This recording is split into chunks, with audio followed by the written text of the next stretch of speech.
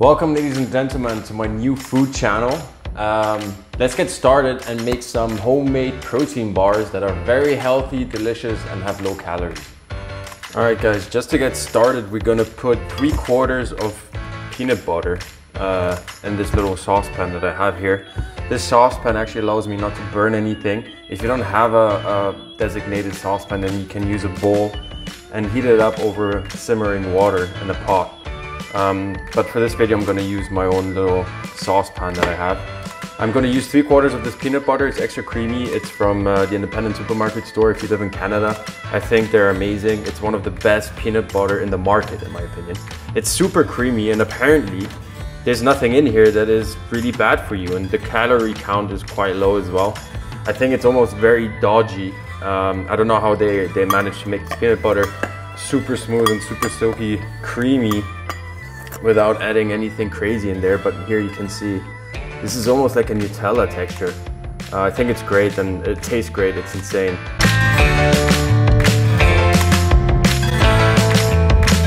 Just like that, fill it right in here. Make it almost full. Don't tell me this is not satisfying.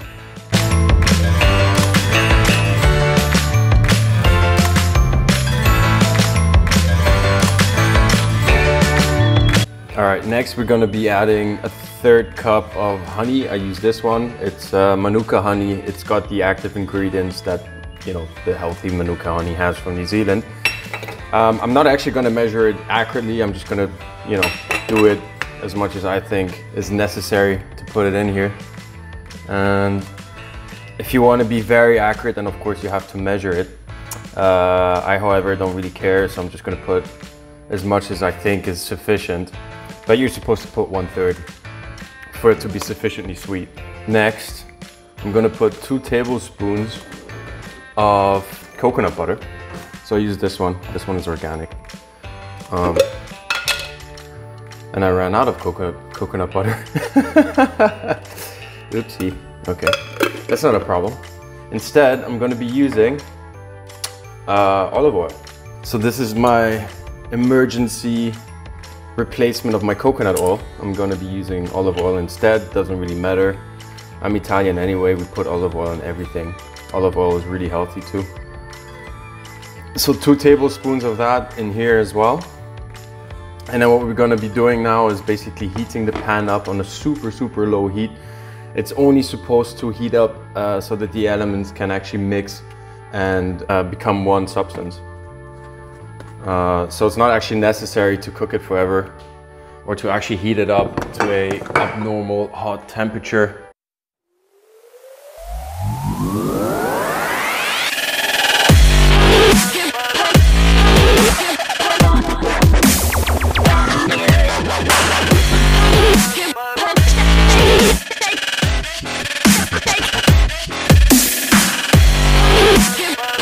This is essentially it. This is how it's supposed to look like. Right now, it looks like basically liquid caramel, which is really sexy, I have to say. I mean, look at this. Look at this soft, smooth texture right there. This is so satisfying. Jesus Christ. Anyways, I'm gonna leave it at that. That's how it's supposed to look like. You're not supposed to heat it up any more than that. Alrighty, so let's continue by transferring this into a pot. So this pot here.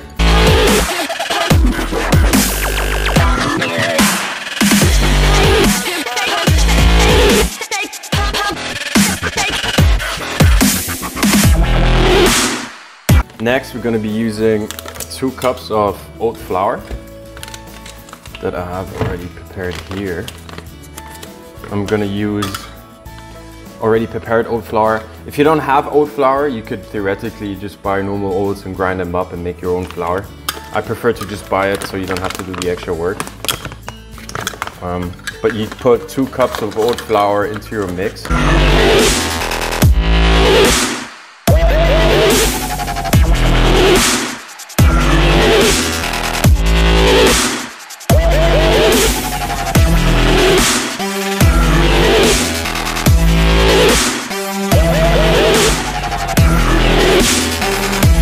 All right, next we're gonna be using the key ingredient, which is my protein powder.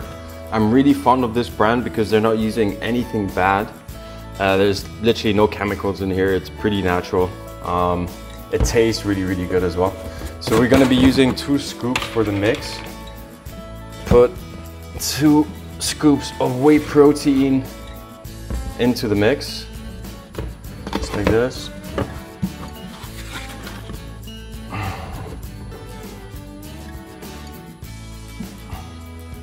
We're also going to be using 3 tablespoons of milled flaxseeds. 3 tablespoons.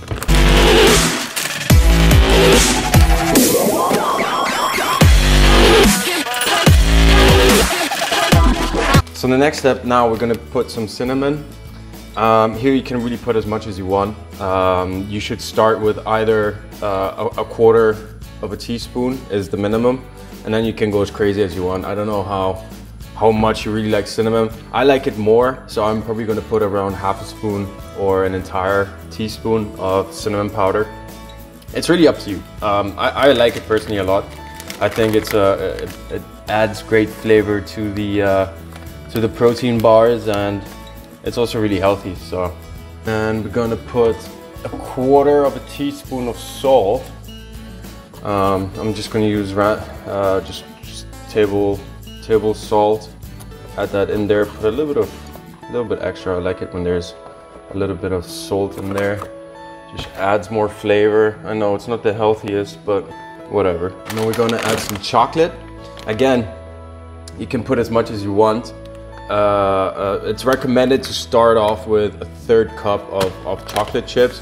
I mean, you can put as much as you want. I'm probably gonna put exactly a 1/3 because I don't want too much sugar in my protein bars. I want it to be lean and healthy. It's just supposed to be a daily kind of healthy artisanal snack that you can make at home, which tastes really, really great.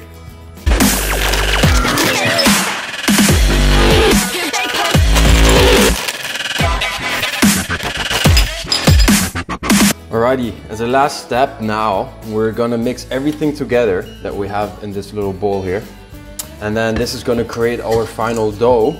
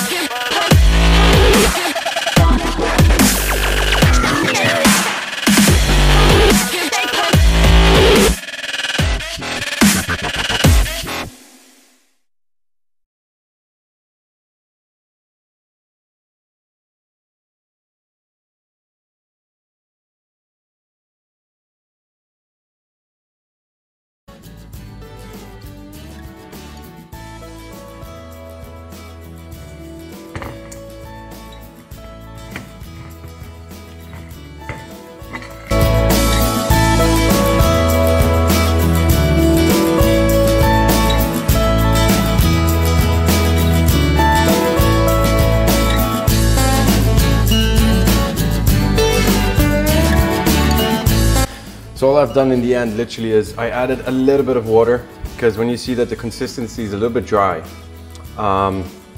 you want to add a little bit of water just to make really dough out of it, and it's going to look basically like cookie dough, like now. And then what we're going to be doing next is put this on a tray, and then we're going to leave it in the fridge for 1 hour.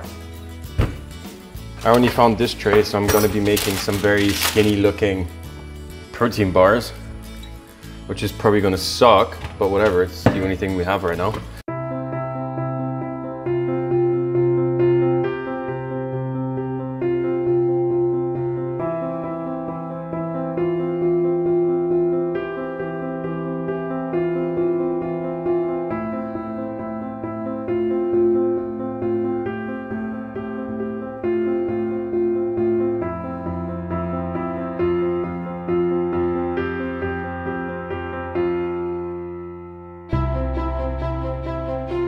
This is another technique that I use sometimes. Is I just fold the baking paper, and then it's very easy to create these smooth edges.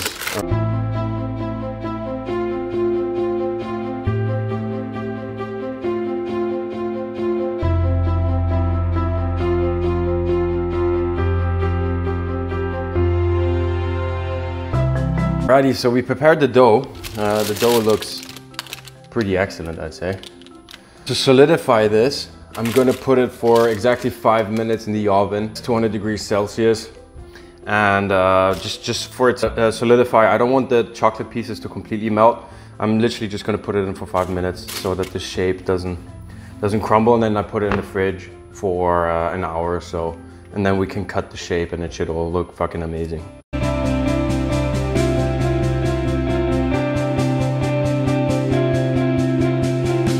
Also, just to show you guys the texture of the cookie. Before you think, what is this on my nail? This is cookie dough right there, okay? So don't think anything else.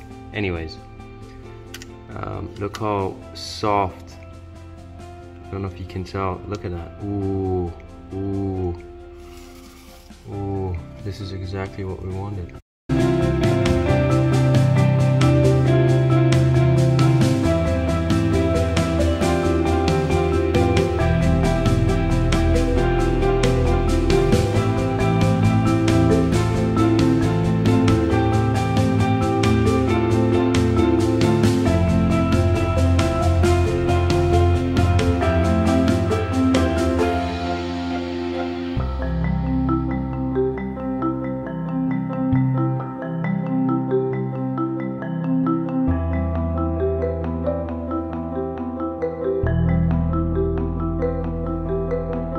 So it's already the next day. To be very honest with you guys, I already tried the bar last night while I was watching Netflix. Unfortunately, I was too tired to take a video. The bar itself was really, really good. I was planning on having one, instead I had 5. That's how good it was. I think the consistency was actually amazing. Inside it was pretty gooey, outside it was nice and not crunchy, but it had that texture to it that's just perfect when you bite inside of the cookie or the bar. I'm gonna call it the cookie bar.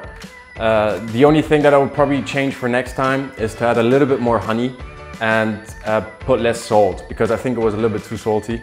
It wasn't salty by any means, I just thought that the salt was a little bit too dominant. But I also have certain ideas to add some hazelnut and maybe some oat milk for next time, see what happens.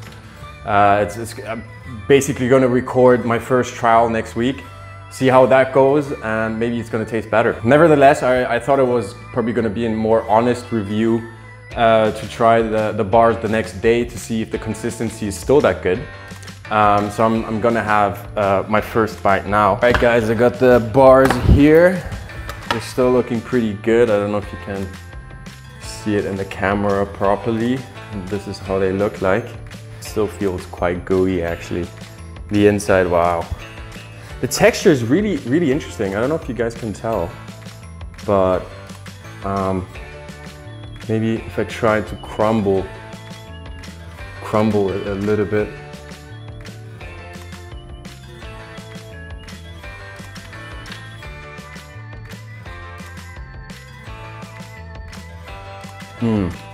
It's really good.